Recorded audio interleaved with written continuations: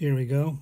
It's part 1 of chapter number 6, and we're dealing with bone tissue here. It's page 175. The very beginning of the chapter is just a couple pages back here. They're going to want us to understand bones in general, the skeletal tissues.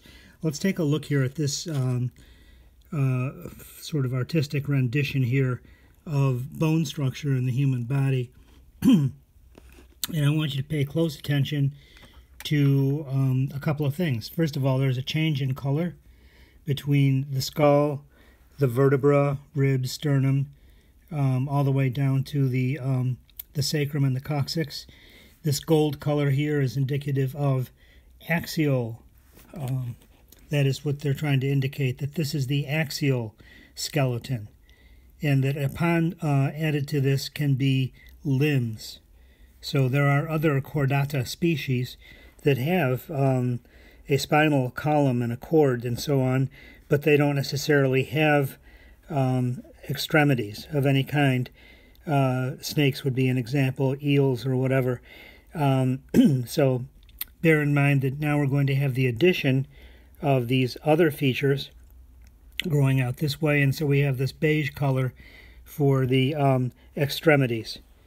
And what else do I need you to understand here? First of all, in terms of weight bearing, this is a multicellular organism. It's big. It's 50 trillion cells, a lot of connective tissues, matrices, lots of water weight in the body.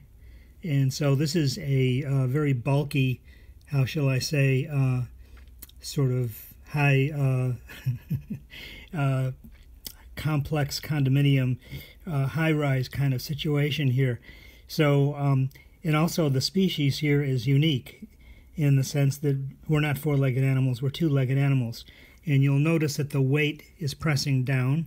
It's pressing particularly in being, how shall I say, transformed from uniaxial to biaxial at this point right here. So there's some big features here that I need you to take a close look at and examine. What is a human being as compared to other species, even remotely or closely, either way, related.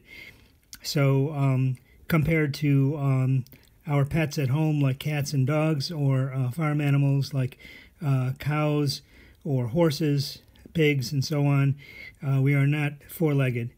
As a result, those animals actually have this up here as the main weight-bearing feature. The girdle of the pectoral region is the main thing. Take a look at a bison, for instance, and you'll see that the bone structure up here is massive. And there's something that we're going to be referring to as Wolff's Law. Bone matrix grows as a response to stress on the bone, which is weight-bearing, and the, how shall I say, the pull of muscles and so on is going to increase bone matrix in the direction and development of bone. Okay, Wolff's Law. So Wolff's Law has not had much of an effect here, as you can see, because we don't walk with our upper extremities. We walk with our lower extremities, and down here we do have a very substantial girdle, which is our pelvic girdle. And then these are bones of significant strength and able to support weight and provide locomotion. We do not use up here, whenever we're involving the individual with a cane or a crutch or something like this, or even sometimes riding a bicycle where the weight is borne for certain types of bike racers, road racers, is that they've leaned forward and they've put a lot of weight on their upper extremities. Not a good idea for homeostatic health. Okay, so I need you to understand that. I've pointed over here, I've identified appendicular skeleton.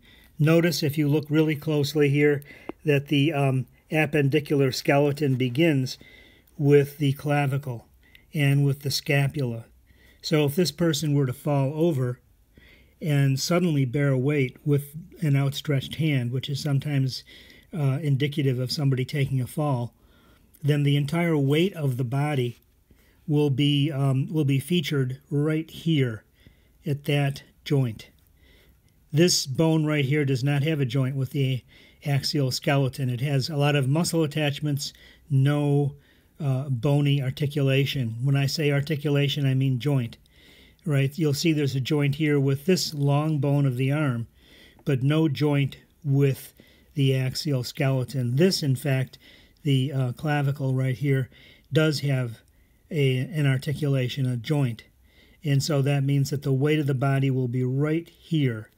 And this bone is commonly broken. The clavicle is a very commonly broken bone because it's not able to bear the weight of the body. In the Tour de France, oftentimes you'll see somebody go over the handlebars in a bad curve someplace, and unfortunately they break that bone. Very common finding. Okay, so we have those things figured out. Now the next thing I need you to take a quick look at is how do we build this tissue? And I gave you a good stress, bad stress before, I think. If I didn't, then let me just take a quick look here. This is actually a handout that goes with Chapter 16, our endocrine, and has to do with growth hormone. Pituitary growth hormone comes out at night in the first 4 hours of sleep. It will break down adipose tissue. It actually doesn't have a direct effect on muscle. I should revamp this diagram a little bit. The liver does. Okay, so the liver actually has somatomedins, or as they say now in modern times, growth insulin-like growth factors. There's hundreds of growth factors unique to the liver. Second 4 hours of sleep is where the liver is producing these biosynthetic pathways are full on.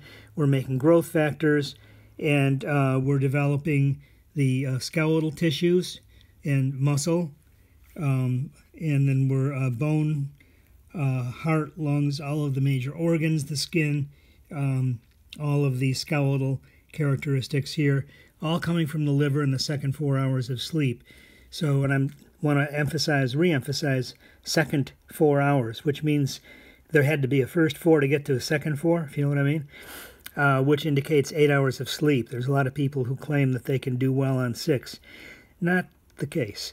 When it is actually looked at in sleep labs at UC Berkeley, no one, that is to say 0 people of the thousands that have come through, have ever had a good night's sleep, a functional night's sleep on less than 7.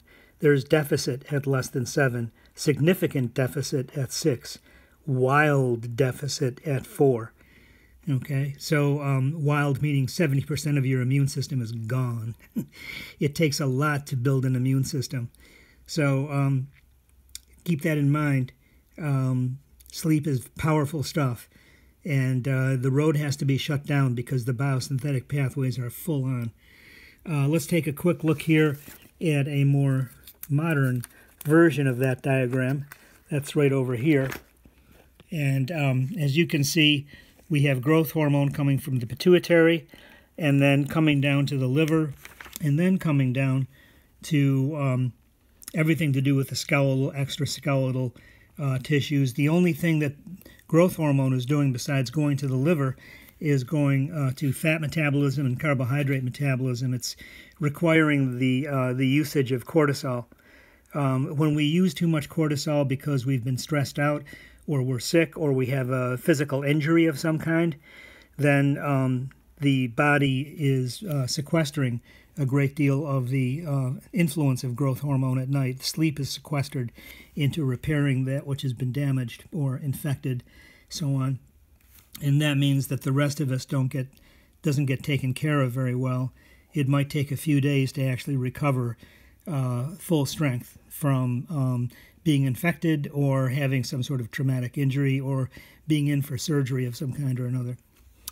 Okay, so let's slip back over here, and we're going to then pick up the action with regard to long bones, short bones. There's one of the things that we're going to discover is that the growth patterns are quite different from one type of bone to another.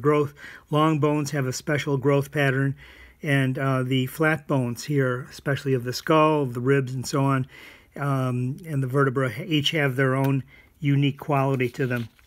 But first, we have to figure out what's going on in terms of the anatomy. So we're going to be taking a look here at this next picture, and we'll take a look at the general anatomy of a long bone.